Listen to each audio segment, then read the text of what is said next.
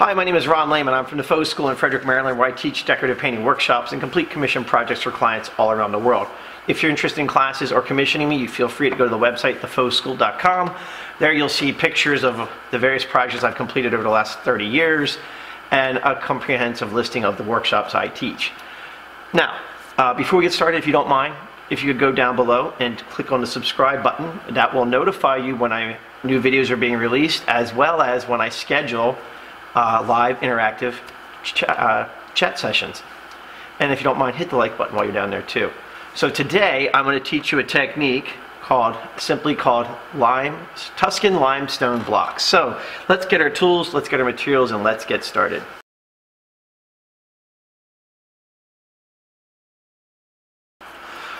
Okay, so the first thing we've done is base coated the surface using the quartz primer. I'm sorry, redo, 3, 2, 1.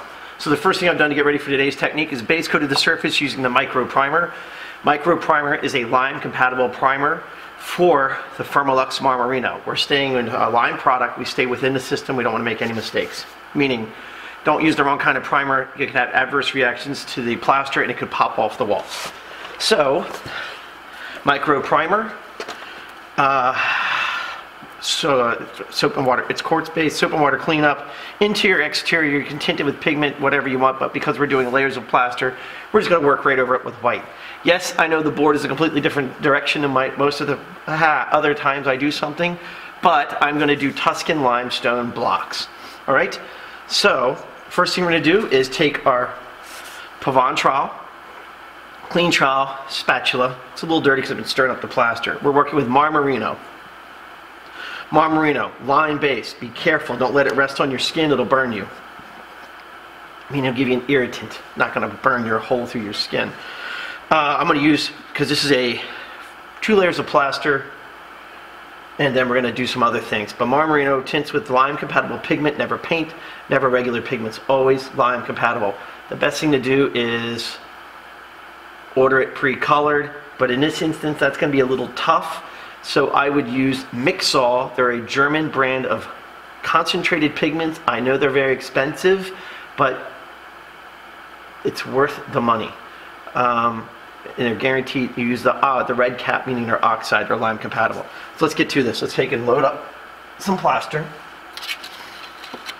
This is going to be the base, and it's also going to be exposed, creating our mortar.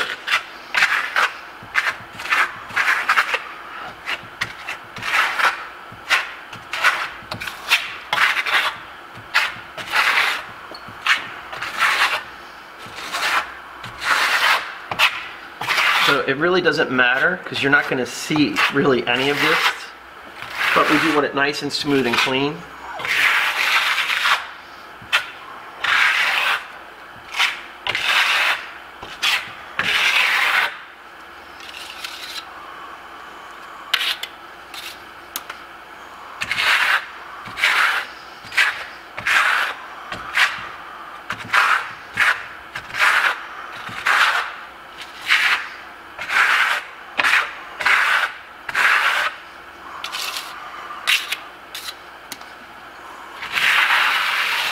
Clean off the excess.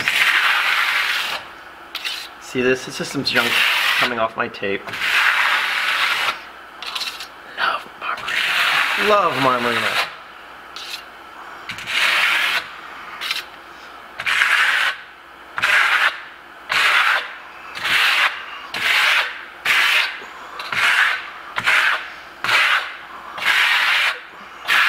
There you have it. That's it. We let this dry 100%. And we'll come back and do the next step of the process. So, see you in a little bit. Okay, so the next step of the process. 1/8" masking tape. Okay, we're going to start creating our blocks. So we're going to put a small row on the bottom and a big row on the top. Or a big row, full size, small, small. The biggest thing is when you're putting this type of tape on, don't stretch it. Okay, it has memory. If you stretch it, you're going to have a problem. Meaning it's going to snap back, and it's usually going to happen. Excuse me. when you're troweling over it. see here. I'm looking at my reference piece. Let's put a piece here.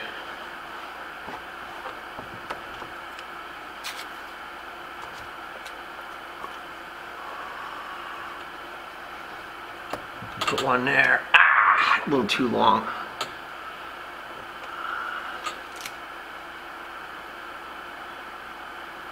And when you're doing blocks, look at the walls. Look at old wall or real walls. You're always going to see your mortar joints staggered. I think I just made a mistake. Kinda. Not really. We'll put this one here.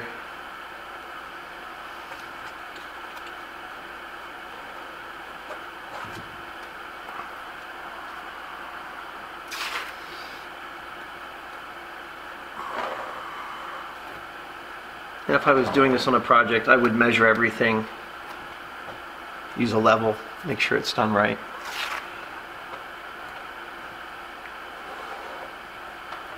All right, there we go. So now what I've done is I've made up a very soft yellow. Now it's going to look really stark and bright. But remember, lime products dry much lighter. So it'll be a soft yellow when this is said and done.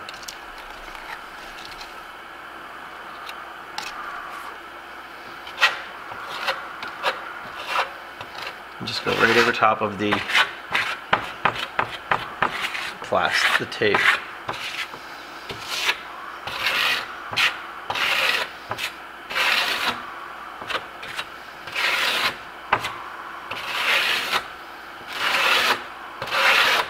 So remember, it's going to dry about 50% lighter. Always remember that. It's always dries lighter. So you'll hear me preach about making dry samples.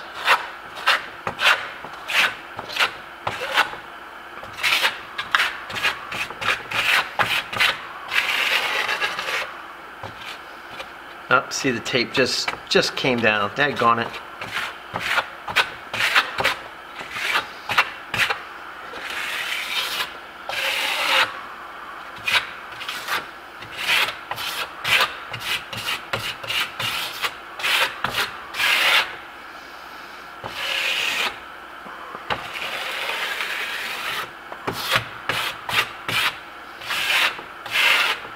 Getting some carbon from my trowel in there. That's a little interesting.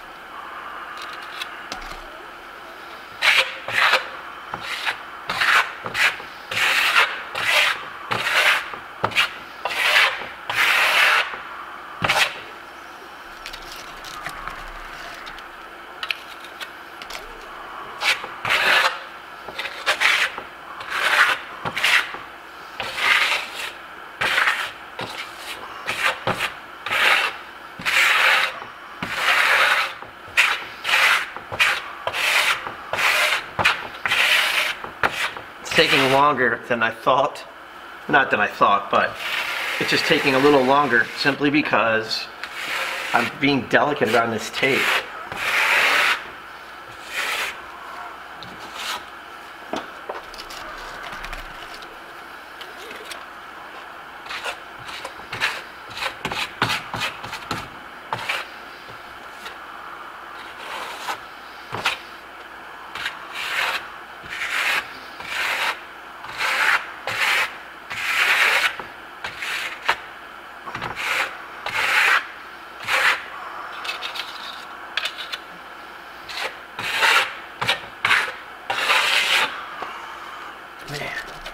If you go in there and start hammering away at it and go crazy, you're going to lift that tape up and it's going to be a mess. So, patience.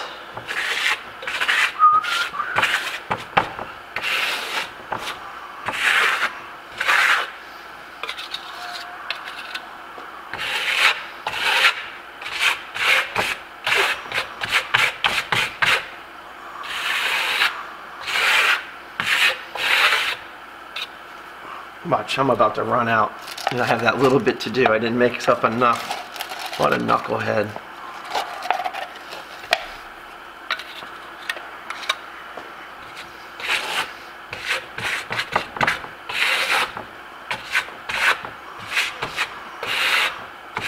Got lucky. Let's clean this up.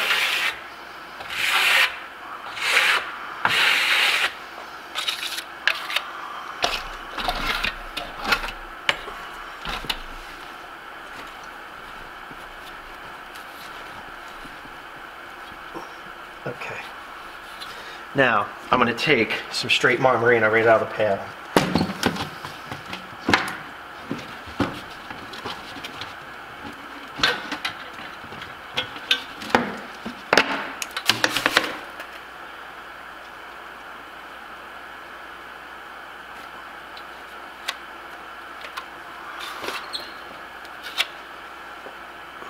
And blend that into it.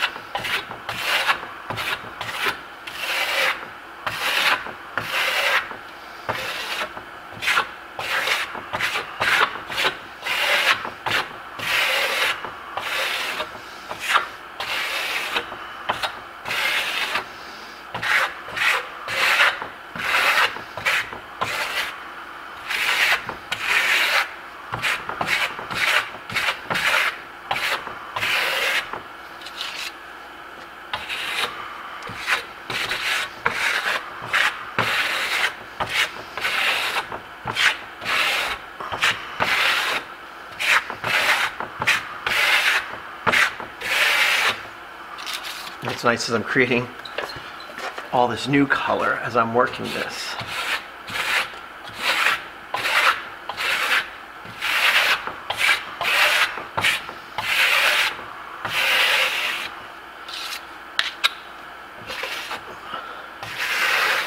So as I blend it and I get my new color, see I'm working it into it as well.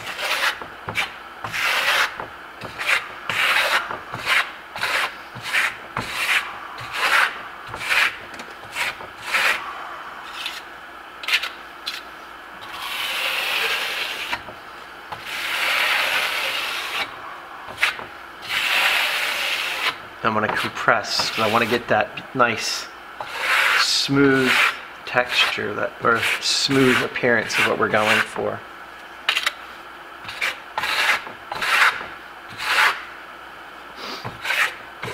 So it looks like we've been around for a long time. I wish I could remember the name of the town that I drove through when I was in Italy last year. This was everywhere. It was absolutely gorgeous.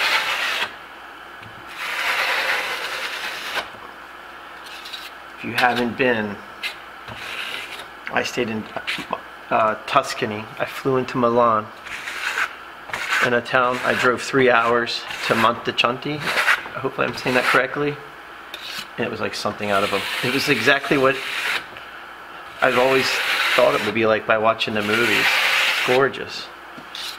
I'm going to get some more white out of the pail. But yeah, I drove one day. I didn't get lost. It was like just driving, exploring, and it's just some cool little town. Just absolutely amazing. I fell in.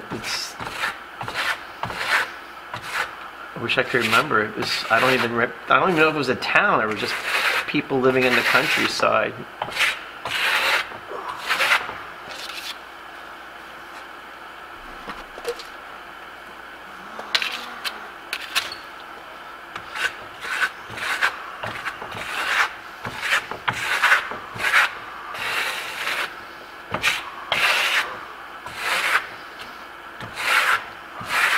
So just by adding more white, I'm going for that look that I want. Meaning,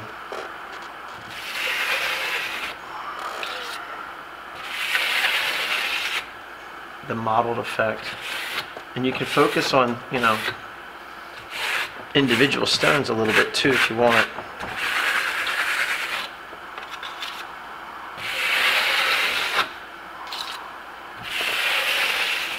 So for this, it's going to be done for this step. I'm going to dry it 100%.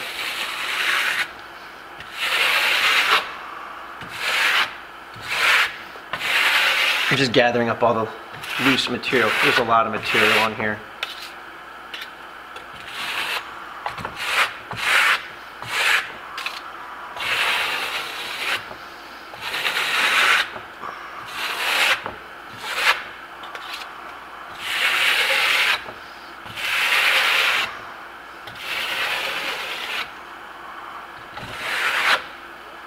Okay, let's let this dry, come back, and carry on. So, I'll see you in a little bit. Alright, look at the difference. Huge difference. Here it's still a little damp. But I can still plaster over that. It's not going to hurt. But see that? Look how light it is. I'm sure at the beginning you were like, whoa, yellow. It's okay. So now, it's a slight process. Boy, it's time to change out my tablecloth. It's a mess.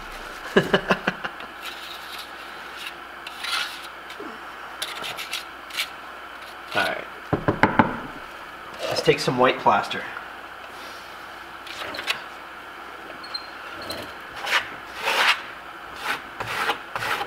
Two things. My tape is pretty much locked in place.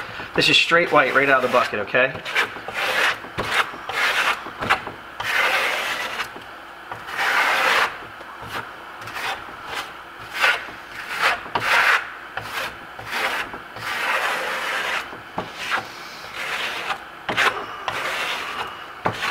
We're going to coat this whole baby. This will start to push that soft jello down a little bit more. You'll hear me say from time to time there's carbon deposits. I should be using a Lexan trowel. This is going to work to my advantage with some discoloration here and there.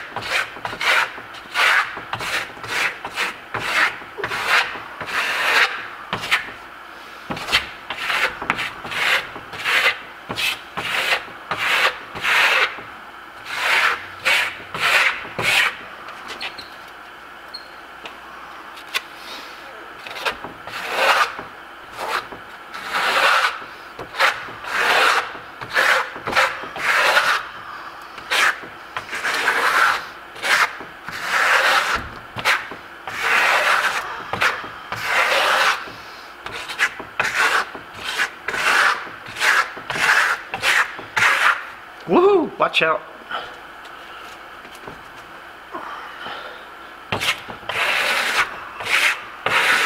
Ah! What's all that? Something must have fell on my plaster.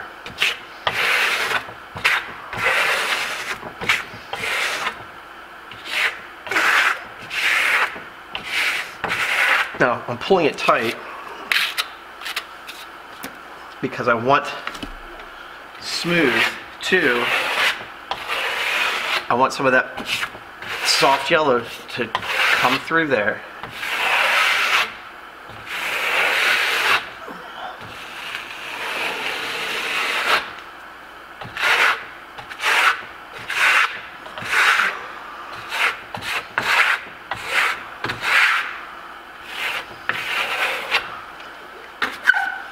And now I'm going to bring in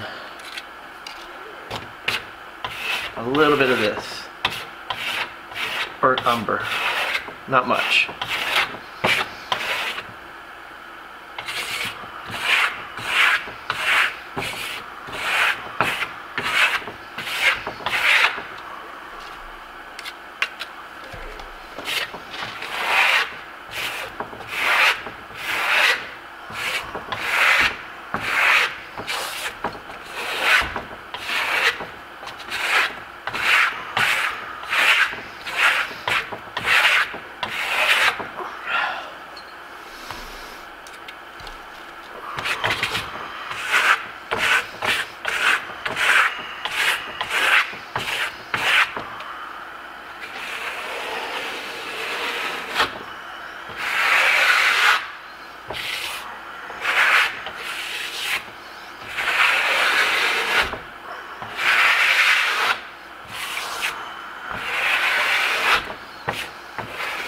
Not much to say, just a lot of working.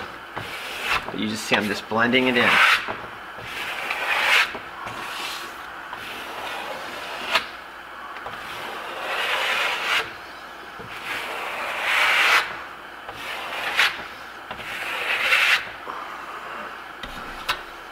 Now, let's go back and get a pinch of the white.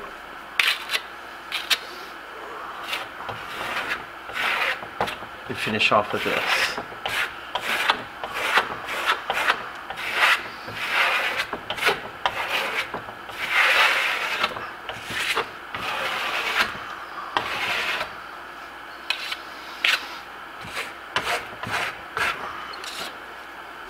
And this will take us to the end.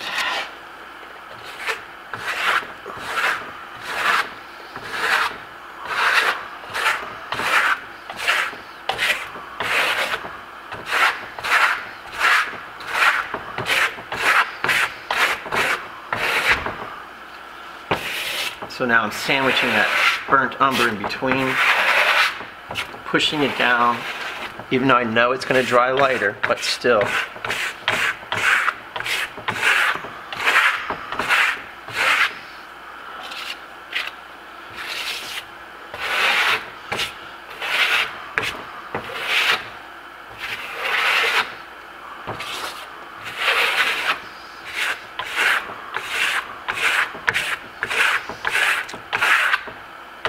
Okay, that's it.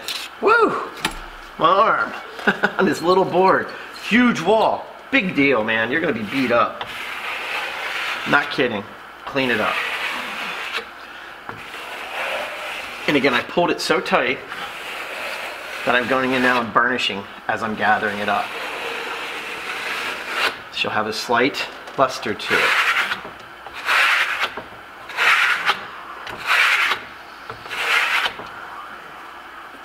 Let's let it dry 100%, come back and reveal the blocks. See you in a bit. Okay, starting to dry. All right, it's dry, so you can see where we're at. What I'm gonna do now is I'm gonna get some wax and seal it up. And it's gonna do a couple of things. Because some of my color is getting a little bit lost here. But this is gonna bring it back, and it's gonna give it that. So wax always adds, not adds. It sort of restores some of the color. It richens up the finish. It makes these colors pop up. I'm not going to polish it. I'm just going to add the wax to it.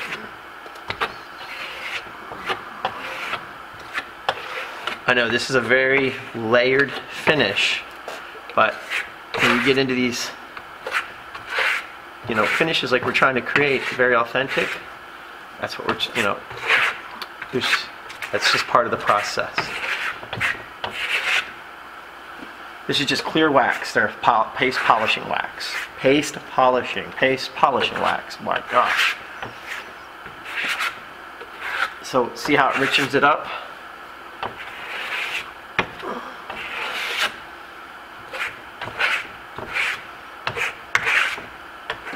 Get the excess wax off of there. My gosh. Clean, done. Let's see here.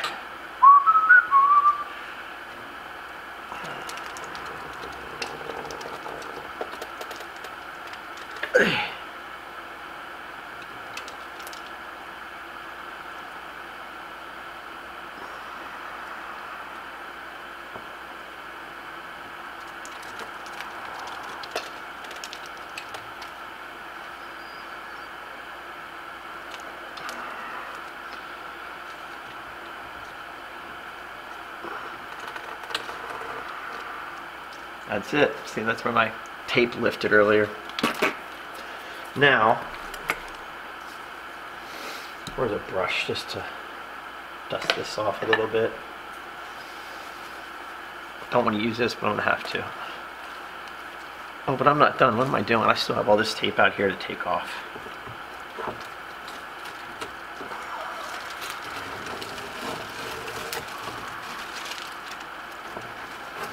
See how messy this finish is?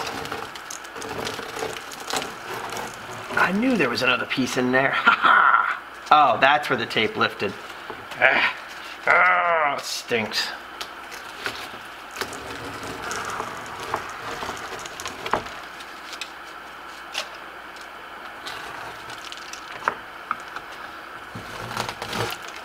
Bummer.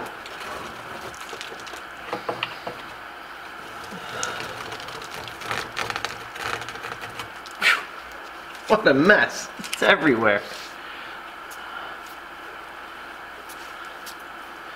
There you have it. Tuscan limestone blocks. Check it out. Isn't that pretty? See that? That's where my tape lifted. Trying to look over here so I can see it, but there you have it. Tuscan limestone blocks. Ooh. Nice. Nice, nice. There you go. Okay. That's it for that. Before we end up here, if you do me a favor, go down below, hit the subscribe button. That way you're notified when I make new videos, and I also it'll notify you when I do my live interactive chat sessions. And if you don't mind, hit the like button. My name is Ron Layman. I'm from the Faux School in Frederick, Maryland, where I teach decorative painting workshops, complete commission projects for clients all around the world. I want to thank you for watching, and I'll see you next time.